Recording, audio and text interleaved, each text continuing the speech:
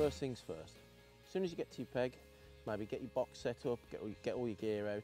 But before you start preparing all your rigs, your terminal tackle, your rods and reels, make sure you get your ground bait mixed. And there's a good reason for that. Regardless of whether you're mixing up for a method feeder or a conventional open-ended feeder, or you're going to ball in by hand, you're going to need time for the mix to absorb all the water to get the perfect consistency. So let's get it mixed up first and foremost.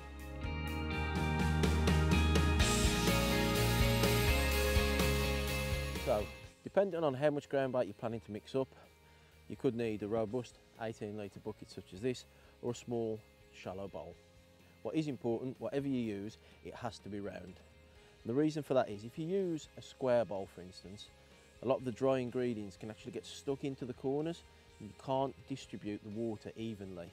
And that's going to make your mix inconsistent. So if you're casting out a method feeder for instance, your bait could be breaking off and falling off the feeder as it's sinking, and we all know you don't want that. Or your ball could be breaking up mid-flight as you're throwing it in. So always mix up in a round bowl. If you're mixing up a small amount, for instance for a method feeder, a small fabric bowl such as the Competition Pro one I have here is perfect. Now if you are mixing up a bigger quantity, for instance here I've got 2 kilos of Sonu Baits maggot fish meal, that's going to be better mixed in a nice big round solid ground bait bucket such as this.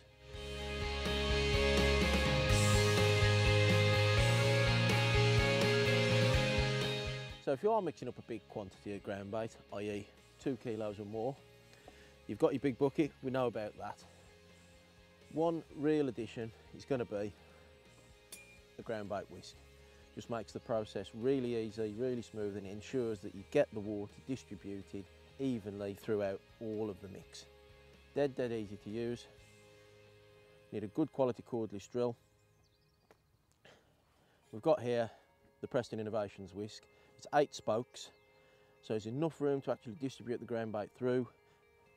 Crucially, it's got a flat bottom so it can get right into the edges of the bucket, and as we crucially said, distribute the water throughout the mix. So I'll show you exactly what we need to do.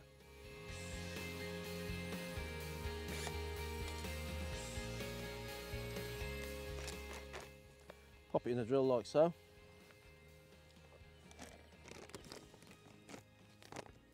Empty the contents into the bucket.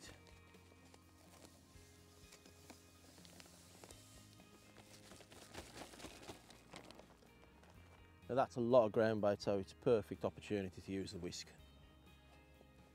Add some water, a little bit at a time, and you can afford to put quite a bit in to start with because it is going to absorb some, as we said. But then we'll just add a little bit more as we whisk till we achieve the right consistency.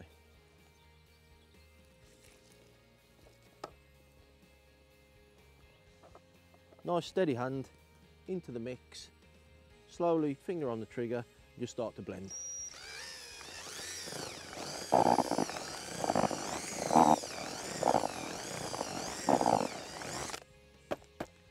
Now, it doesn't take long. Best thing to do is just check it, give it a few whisks. You're just looking for that consistency. Now, as we said, it is going to take on water, so it's a little bit dry still, so we can add a little bit more water, give it another blast with a whisk. So here we go.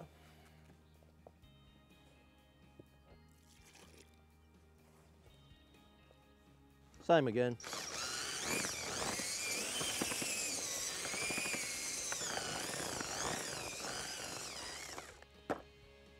Now we're getting close.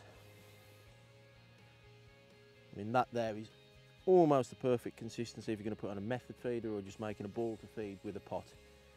Now that's took literally less than a minute for 2 kilos of ground bait.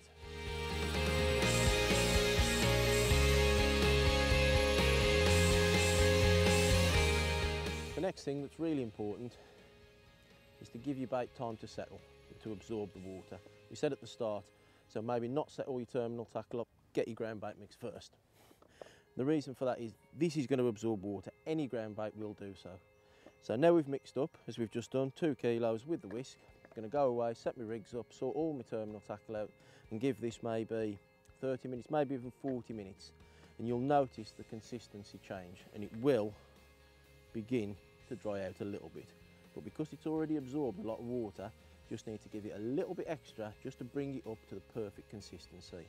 and ultimately it will get you more bites because you'll be fishing with the correct bait that you know is mixed correctly, and a bit of confidence knowing that you've got the right bait in your peg is going to certainly lead to more fish in your net.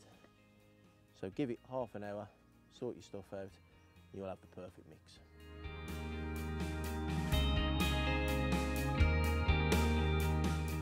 So we're almost there. Now some anglers, when they mix up using the whisk, don't riddle the ground bait. For me personally, I think it's still essential.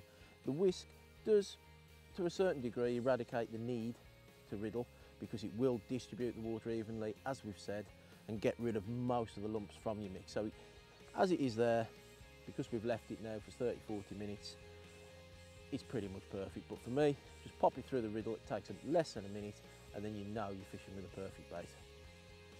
So let's just scoop some ground bait up, pop it on the riddle, over a shallow bowl, just shake it through gently, through into the shallow bowl. Now although we have whisked it, you can see there are still a few little lumps there, but we can just pass them through, just push them through, no problem at all. Nice and easy. And then what that does give you, the finished product, absolutely perfect ground bait. Hopefully now ready to bag up.